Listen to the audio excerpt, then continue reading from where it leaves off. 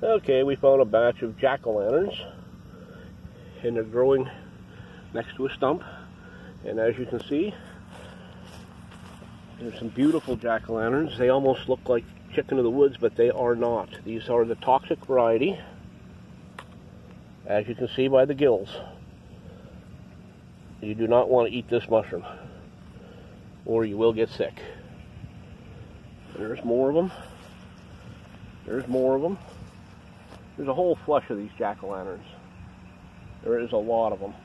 If they were edible mushrooms, this would be a slew. There you go. Jack-o'-lanterns fresh today. This is actually near a hospital. And who would have thunk it? So much beauty on a road. Yeah. Big too. I mean, some of these suckers are huge. They're probably 8 inches across. The flushes are probably 16 inches across. And when they're young, they look just like art right there. So we'll talk to you later. Bye.